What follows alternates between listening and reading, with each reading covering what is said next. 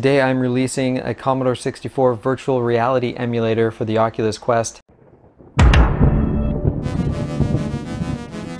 It's currently live on SideQuest. I also have submitted it to AppLab, which might take quite a while. Apparently it takes like 6 weeks to get things approved on AppLab, somebody told me. Or if you want, you can also directly download the APK from GitHub and sideload it yourself. I'll put the links in the video description. Okay guys, I've been working on this thing for over a year and I'm releasing it today.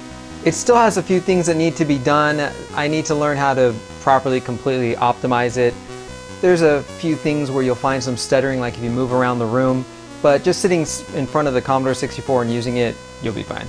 This was based off of the original one that I released for the Oculus Go a year or so ago.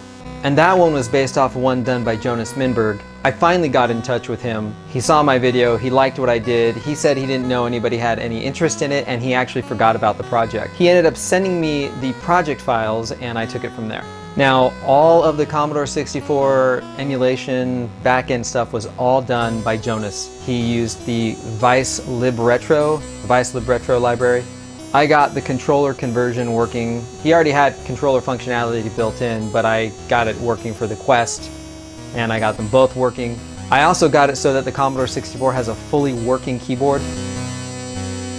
I also upgraded all the models.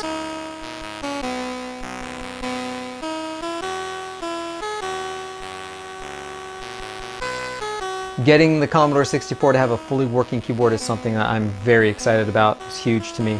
Which means you don't need a Bluetooth keyboard anymore, and you don't need a gamepad. The controllers, the Quest controllers, are all you need to use this. Now, this application does not come with any ROMs whatsoever. Again, it comes with no ROMs. But they're super easy to add. All you have to do is create a folder in the root of your Quest named C64, drop your D64 image files into that, and they will auto-generate, they will auto-spawn as floppies on the desk when you fire up the emulator. All right, now how do you use this? Let me tell you. In order to load a floppy disk, just point at it with one of the controllers, press the trigger button, it'll load itself onto the controller like you're holding it, and then point at the floppy drive and then pull the trigger again and it will load into the floppy drive. Now, if there's already a floppy in the drive, it will take the floppy that's in the drive out and exchange it with the one that you have in your hand. Now, originally this was set up so that you could have a different image on each side of the floppy, like you could load side A and side B, but now with this script that auto-generates floppies based on files, it's just the same image on each side of the floppy. You could flip it upside down, but it's just the same file. Now, once you have a floppy loaded in the drive, you can just press F1 and then enter to fast load the floppy. And if you want to disable fast load for some reason, just press the power button on the side of the C64 and then press F3 and it will reboot the Commodore 64 without any fast load. And then you can actually type load quote star quote comma 8 comma 1, press enter to load the floppy in like slower time, and then type run to run it. Now if you want to type on the keyboard, just point your controllers at the keyboard and pull the trigger on whatever key you want to type with. Now, if you want to simulate holding down a key, for example, if you want to type load, quote, star, quote, comma 8, comma 1, the quotes, you have to hold down shift and then the number 2 to get the quotes. So you have to press button X. You have to hold down button X. It simulates holding down a button. If you press the triggers, it just simulates tapping the button once, even if you still hold down the trigger. This way you can also use special characters and change colors and all that stuff. The only key that doesn't work on this thing is the British pound key. I couldn't find a mapping for that, so that one doesn't work.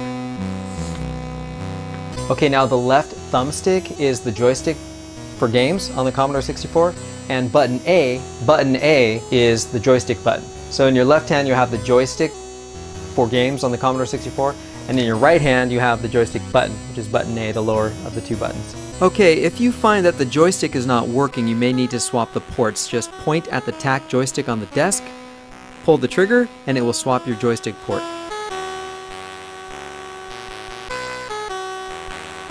Now the right thumbstick is locomotion. You can move around the room.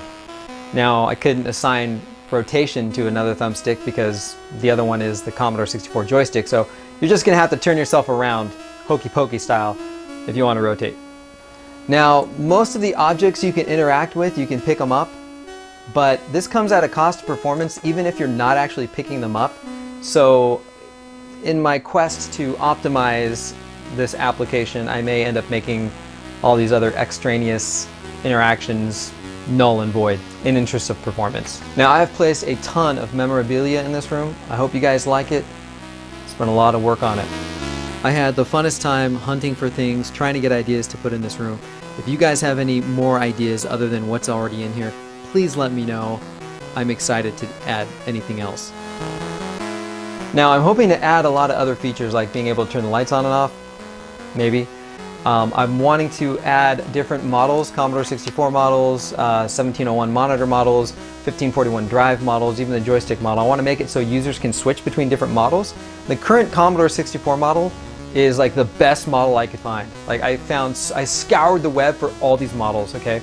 I have tons of all these different kinds of models, and that is the best Commodore 64, that is the best 1701, and that is the best floppy drive. Now I have other ones that still look really good, they're just like not perfect, but they're lower polygon and they would be better for performance, so that's why I want to make it so people can switch to maybe a lower polygon model, maybe on the Quest 1. Maybe I can make a version that works with the Go, I don't know. But that's what I have in the works. So again, the current models in there, I have decimated them to lower the polygon count, but they're still not really low polygon. So I do want to be able to switch different models out. I'm still a Unity and a C# noob, so if there's anybody out there that can maybe send me a script, a C# script that I can learn from on how to switch between different objects, that would probably speed things along. Let me know. So again, there's a lot of improvements I need to make to this, but the main functionality is there. Consider this a beta release. I was taking so long to get this done. I was like, look, I'm just gonna get this thing out so people can use it now, and then I'll just continue to improve it and make more releases of it.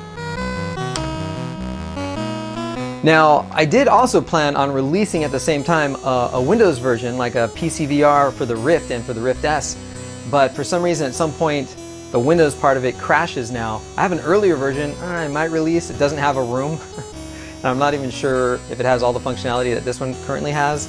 I might release that just so people on the PC can use it. Let me know what you think. Let me know if you want me to do that. But it's just like a desk with the Commodore 64 on it in the middle of nowhere with like a sky, and that's it. But it works. I mean, it still works. So let me know if you want me to release that. If you like this, please remember to share this video, to like it. Please leave a comment. I really hope that I find other people that really enjoy these retro computers and to enjoy it in virtual reality. Please subscribe to my channel. Stay tuned for future updates on this application, and I'll catch you guys later. Thanks.